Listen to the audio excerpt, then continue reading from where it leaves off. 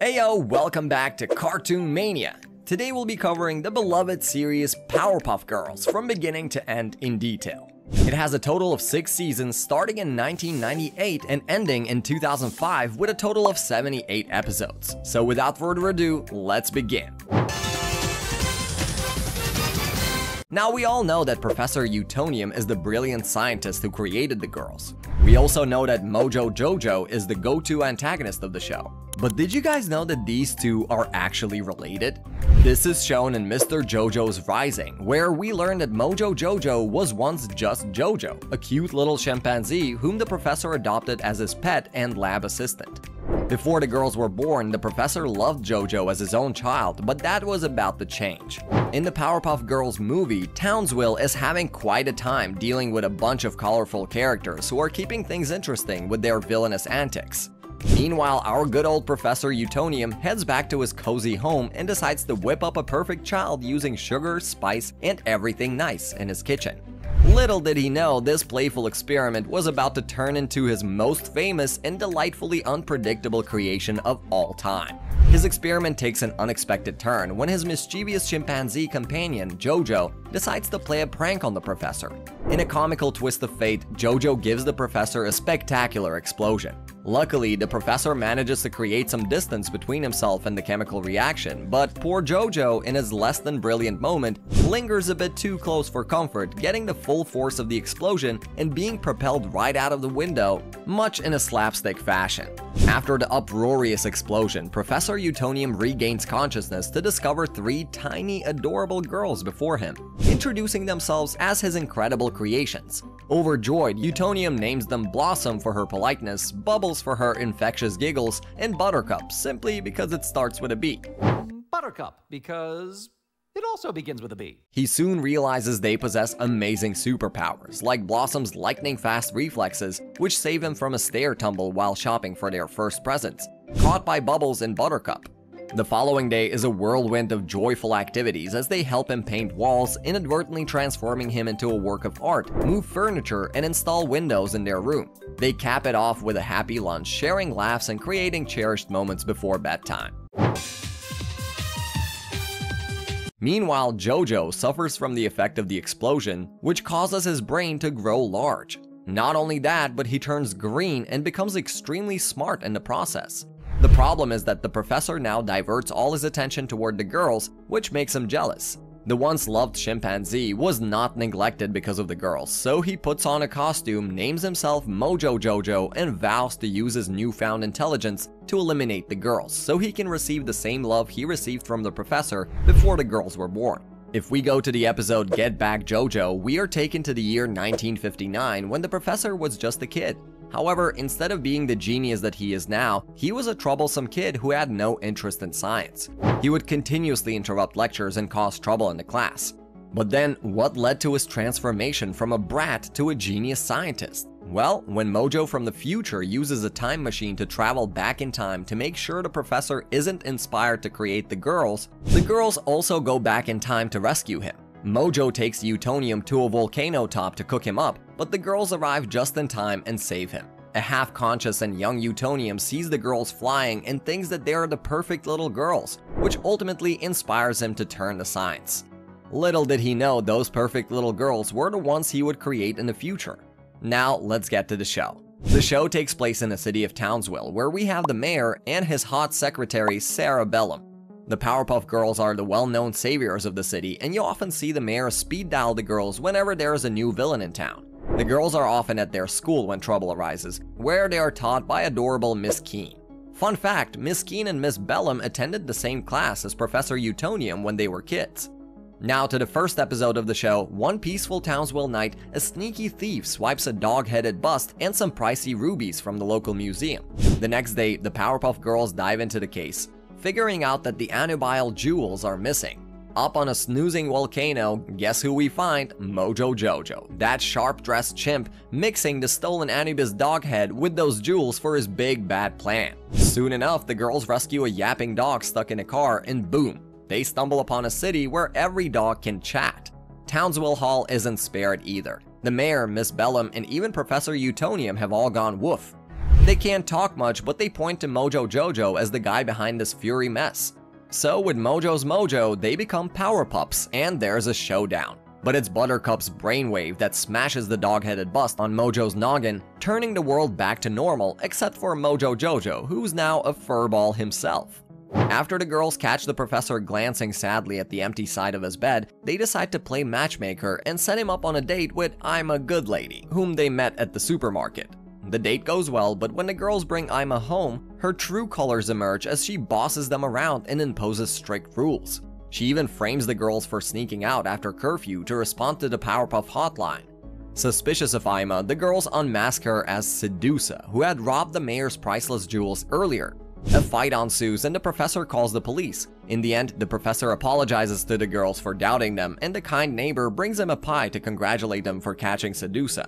Oh, there's definitely something in there. One day, the Powerpuff Girls are in the middle of dealing with this pretty scary three-headed monster causing a lot of trouble. While they are trying to stop it, Blossom and Buttercup start butting heads over how to handle the situation. Poor Bubbles gets stuck in the middle and she's not handling it too well. What they don't know is that the sneaky him is watching all this, planning to mess with Bubbles. Back at home, Blossom and Buttercup's argument keeps heating up, and meanwhile Bubbles falls right into him's trap. He disguises himself as her favorite stuffed octopus, Octi, and starts whispering some not-so-nice stuff in her ear. This makes Bubbles start questioning whether Blossom should really be in charge. Things get even crazier during a big showdown with a massive monster, and their fight puts Townsville in real danger. It's only when their dad, Professor Utonium, steps in that they snap out of it. But by then, Bubbles is heartbroken and under him's spell, and she ends up facing off with the creepy villain all alone. Her cries for help finally bring the sisters back together, and they manage to beat him. So there's this mischievous gang in Townsville, the Gang Green Gang, and they're all about causing trouble and bullying kids until our Powerpuff Girls swoop in. Ace, the slick leader, pulls a fast one on Buttercup by pretending to be innocent, making her feel sorry for them. The next day, they crash a museum field trip and things get wild with a brawl. Ace takes Buttercup aside and convinces her that they just wanted a soda and her sisters were being too tough. Buttercup, feeling sympathetic, sneaks the gang under a carpet to keep them safe from her sister's wrath. As a thank you, she offers Ace a soda, and he's all like, hey, you can hang with us anytime. You can hang out with us anytime. So Buttercup starts secretly visiting their hideout. But surprise surprise, Ace is using her as a pawn in their plan to control Townsville. That night, Buttercup shows up as promised but finds herself alone with Ace. Meanwhile, the rest of the gang traps Blossom and Bubbles in these crushed car cubes and nearly drops them in boiling liquid. When Buttercup finds out, she goes into full-on superhero mode, saving her sisters and letting her anger loose on Ace and the gang. In the end, she comes clean to her sisters and gives them a big, heartfelt hug. Mojo Jojo, tired of his constant defeats by the Powerpuff Girls, has a total breakdown in prison and decides to create some male counterparts to finally take them down. He gathers ingredients like snips, snails, and a puppy dog's tail, and throws in some chemical X from his prison cell's toilet. The result? The Rowdy Rough Boys, Brick, Boomer, and Butch. He breaks out of jail with them and challenges the Powerpuff Girls to a showdown. At first, the Rowdy Rough Boys seem to have the upper hand. They're ruthless and don't care about playing fair or keeping the city safe. They toss around ships and buses and even sabotage aircraft in their fight. But then the Powerpuff Girls realize something important. These guys aren't just strong, they're also totally heartless. So they change their tactics. Instead of using punches and kicks, they use their charm. They start flirting with the Rowdy Rough Boys and plant kisses on their cheeks. This, surprisingly, is too much for the boys to handle. They're so disgusted that they literally explode into pieces. It's a win for the girls. Afterward, the girls chat about the whole kissing thing, with Buttercup not really on board with the idea, and that's how this crazy battle ended. During a family outing at Bonsai Gardens Park, the Powerpuff Girls encounter a giant fish balloon monster, prompting the professor to build the Powerpuff Dynamo, a giant robot meant to protect them in emergencies. Reluctantly, the girls agree to use it under specific conditions, but after a week of battling monsters and fighting crime, the Dynamo is almost out of commission. When the same fish monster returns and threatens Townsville, the professor insists that they use the Dynamo, leading to a battle that causes significant collateral damage. The mayor and citizens chastise the girls for using the robot, and they blame the professor for making them do it, causing him to flee on his helicopter. The episode closes with the realization that the professor's genius doesn't necessarily translate to common sense. In Townsville, a new kid named Princess Morbucks arrives in a fancy limo, sporting a snooty attitude, especially towards the class hamster, Twiggy. The Powerpuff Girls introduce themselves as superheroes, but decline to let Princess join them due to her lack of powers. However, they reconsider the idea of friendship until the princess's wealthy father bribes her with money.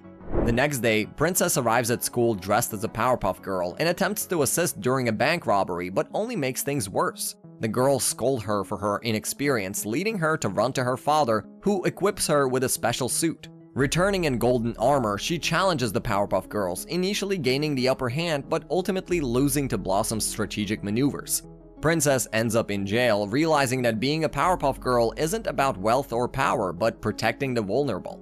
Mojo Jojo stirs chaos in Townsville from his flying ship, leading the Powerpuff Girls into action. However, a falling I-beam knocks Bubbles unconscious during the brawl. When she wakes up at home, something weird has happened. She's taken on Mojo's persona temporarily and even ditched her signature headbands. Meanwhile, Mojo discovers his clothes are gone, and suddenly Bubbles, dressed as him, launches an attack. Blossom and Buttercup search for Bubbles but come up empty-handed. The mayor tips them off about Mojo's destruction with his Robo Jojo, and during the battle, they find Bubbles inside it, imitating Mojo and unleashing devastating attacks on her sisters. It's chaos until Mojo loses patience, hits Bubbles with a construction bar, and she snaps back to her true self, horrified by her actions. She realizes that only Mojo could have caused such destruction and ultimately defeats him, putting an end to the madness. As Father's Day approaches, the Powerpuff Girls strive to make their beloved professor happy. They recall past gifts they've given him, but what he truly desires is a set of rare Pro Excellence 2000 series golf clubs, priced at $2,000 and limited to 12 sets worldwide. Unable to afford them through various fundraising schemes, Blossom seizes an opportunity during an emergency call to Townsville involving Mojo Jojo, coercing him to be arrested. Following their successful mission, the girls demand payment from the mayor, initially requesting $2,000. They're tasked with cleaning up Mojo's mess, and Blossom notices a broken window at the golf club store, where she surreptitiously takes the coveted golf set. She presents it to the professor, who is arrested when the clubs are reported missing. In a desperate attempt to clear her name, Blossom tries to blame Mojo Jojo, but her sisters force her to confess to the theft. She admits to the crime, motivated by her desire to make the professor happy. The professor, realizing the error of putting material possessions above his love for the girls, forgives Blossom, who was sentenced to 200 hours of community service for her actions. The Powerpuff Girls are absolutely thrilled as they excitedly plan their weekend getaway to the Bahamas, eager to escape their superhero duties and the constant hotline. They race back home, unknowingly crossing a time barrier at the speed of light. Upon their return, they find an aged and slightly senile professor who believes they're mere hallucinations. Townsville has transformed into a desolate wasteland, with Miss Bellum mourning the mayor's death and Miss Keene stuck in a strange repetitive daze. And, of course, him makes his grand entrance, revealing his role in this dystopian future.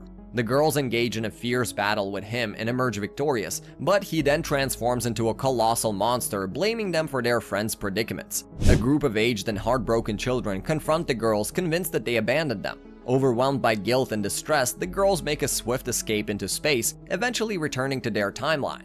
Relieved to find Townsville intact, they decide not to leave, realizing the importance of their duties. They embrace the professor and explain their harrowing experience, choosing to remain vigilant protectors of their city. Weirdly enough, Miss Bellum, true and loyal to her job, seduces the mayor to take some time off in the afternoon. The mayor agrees, but at night, Bellum rushes back to the office to warn the girls about a crime. When the girls arrive, they find no evidence or clues, leaving them confused. The same thing happens for the next few days, until one day Miss Bellum doesn't show up at the office. The mayor receives a ransom note from his fax machine demanding a large sum of money to release his secretary. When the girls rush into Miss Bellum's house, they find out that she has tied Sedusa to a chair. However, they quickly learn that Sedusa has used disguises to switch places with Bellum. Sedusa uses her sticky hair gel to trap the girls, but Miss Bellum frees herself from the binds and attacks her. Their fight is taken to the pool outside, where Sedusa's hair gel is washed away, leaving her powerless. After Miss Bellum frees the girl, she uses a pair of scissors to cut Sedusa's hair. Miss Bellum returns to the office safe and sound, and the mayor is seen visiting Sedusa after visiting hours. The professor's experiment goes awry, causing everyone in Townsville to switch bodies. Buttercup ends up in the professor's body, Blossom swaps with Miss Bellum, and Bubbles switches with the mayor. Chaos ensues as they navigate their new bodies and try to figure out who's behind a series of robberies happening in the midst of the body-swapping confusion. The girls encounter various Townsville citizens in unexpected bodies, receive misleading information, and even suspect Mojo Jojo's involvement. Eventually, they realize Mojo Jojo has switched bodies with an old lady to carry out his plans. While the girls battle him, the professor, Miss Bellum, and the mayor work to reverse the body-swapping effect. As the day is saved and everyone's bodies return to normal, a playful twist occurs as Bubbles and the narrator appear to have switched bodies, ending the episode on a humorous note. The Powerpuff Girls and the professor eagerly anticipate a day off together, but their plans are repeatedly disrupted by emergencies in Townsville, forcing the girls into action and leaving the professor feeling left out. To join them in their heroics, the professor takes on the persona of a superhero, Powerpuff, which they initially welcome as they battle various threats together, but his overprotective and embarrassing behavior begins to frustrate them. During a showdown with Mojo Jojo, the girls are captured, leaving the professor to face the villain alone. Despite initial struggles, the professor defeats Mojo and saves the day, realizing the challenges the girls endure as heroes. As a result, he decides to retire his Powerpuff persona, acknowledging the girls' capabilities as Townsville's heroes. In the end, they thank Mojo for helping them teach the professor a lesson, and they return to their superhero duties as a united team. During Valentine's Day at Pokey Oaks Kindergarten, the Powerpuff Girls exchange cards with their classmates. Blossom, Bubbles, and Buttercup inquire about their teacher Miss Keen's romantic plans, but she claims not to have time for dating. At home, the girls watch a romantic movie with their father, Professor Utonium, and discuss their single status. Inspired, the girls secretly set up Professor Utonium and Miss Keen on a date, hoping they'll become a couple. However, their attempts lead to comic situations, like arranging a romantic dinner at a family fun center. Despite misunderstandings and distractions, a moment of connection occurs between Miss Keen and the professor. They get too absorbed in their new relationship, neglecting their duties and even hijacking the Powerpuff hotline. This causes them to miss an emergency call and almost leads to disaster. Eventually, the professor's fear of cats leads to a misunderstanding and their breakup, realizing their neglect of responsibilities. The day is saved when the girls acknowledge their own role in the situation and intervene, leading to Miss Keen and the professor realizing their mistake. On a night filled with nightmares, the Powerpuff Girls find themselves in a dream world crafted by him, the evil villain. In this eerie dream, Blossom faces a terrifying school scenario where she receives failing grades while Buttercup battles enormous spiders and Bubbles is tormented by creepy stuffed animals. They confront their fears, support each other, and ultimately defy him's attempts to scare them. As they unite against him's monstrous form, the girls reinforce the importance of their sisterhood, emphasizing that as long as they have each other, fear cannot defeat them. The nightmare ends, and they awaken to find their worried professor on their bed, assuring him that they will protect him. The day is saved once again thanks to the Powerpuff Girls' courage and unity. Him, the menacing villain, fumes with frustration as he watches videos of the Powerpuff Girls defeating various adversaries. His anger turns to intrigue as he stumbles upon a promising revelation. The following day, after the girls have successfully dispatched some monsters, an unexpected challenge emerges. The rowdy rough boys resurface, standing tall on a massive outcropping that emerges from the ground. Though taken aback by their return, the girls can't resist mocking the boys' unconventional new hairstyles. They engage in intense battles, initially clashing individually with their male counterparts and then as a united force. In the heat of the battle, Blossom recalls a past strategy, attempting to defeat the boys through affectionate kisses. However, to their dismay, this time, the boys seem to thrive on their affection, growing larger and more formidable with each kiss. Him makes a dramatic entrance, revealing that he vaccinated the boys against cooties, rendering them immune to the girls' kisses. However, Buttercup notices that embarrassing the boys can cause them to shrink. The girls proceed to humiliate the boys in various ways, causing them to shrink until they are smaller than the buckles on the girls' shoes. Him reappears, scolds the boys for their failure, and makes them disappear. He warns the girls that the boys will return and vanish, leaving the Powerpuff Girls victorious for now, but uncertain about the future. The Powerpuff Girls find themselves overwhelmed by a coalition of Townsville's most notorious villains, including Mojo Jojo, Princess Morbucks, Fuzzy Lumpkins, and Gangrene Gang, Sedusa, him, and the Amoeba Boys. Exhausted and defeated, they yearn for a world filled with peace and love. A gnome emerges from a mystical rose, offering to rid Townsville of evil in exchange for their superpowers. After some hesitation, they agree, and the gnome's spell vanquishes the villains. Townsville becomes a seemingly idyllic utopia, with the townspeople worshipping the gnome. However, the professor warns them of the price, the loss of free will. When the gnome turns evil, the girls regain their powers and confront him. After a fierce battle, they defeat the gnome, who realizes he's become the very evil he sought to eliminate. Townsville returns to its previous state, with the girls teaching the lesson that both good and evil are essential, and true peace and understanding must be nurtured rather than forced. A troublesome fortune teller named Madame Argentina and her goose sidekick Fred create chaos in Townsville by stealing the key to the city from the mayor. The Powerpuff Girls, Blossom, Bubbles, and Buttercup confront them, leading to a chase that ends on a remote island. There, Argentina buys voodoo dolls resembling the girls, suspending them over a cliff. Later, the voodoo dolls are stolen and auctioned on eBay, freeing the girls, but also revealing the voodoo dolls' connection to their real counterparts. Back home, the girls pretend to cook the voodoo doll version of Fred, attracting Argentina and Fred, who crash their plane trying to rescue the doll. This sends them flying into a grill where they are charred and subsequently sent to jail, allowing the girls to return the stolen key to the mayor and save the day once more, thanks to the Powerpuff Grill. And in the final episode of the show, in Professor Utonium's party preparations, Buttercup dreads having to wear a party dress, while Bubbles dreams of being the prettiest girl at the party. However, her elation turns into shock when she finds Octi's mutilated leg under her bed, leading to her fainting. Bubbles is determined to find the culprit and avenge Octi. At the party, Bubbles becomes suspicious of her sisters and even Miss Keen and the mayor, recalling past incidents with Octi. She locks everyone in the room and interrogates them, but the phone rings, revealing Mojo Jojo as the culprit. He demands 1,000 gallons of Chemical X for Octi's safety. When the professor confesses to accidentally vacuuming Octi, the girls fix him and the party continues. But the call from Mojo Jojo takes an unexpected turn, leading to a humorous ending with Mojo Jojo feeling ill after eating contaminated banana cream pie, leaving Bubbles to call him a party pooper.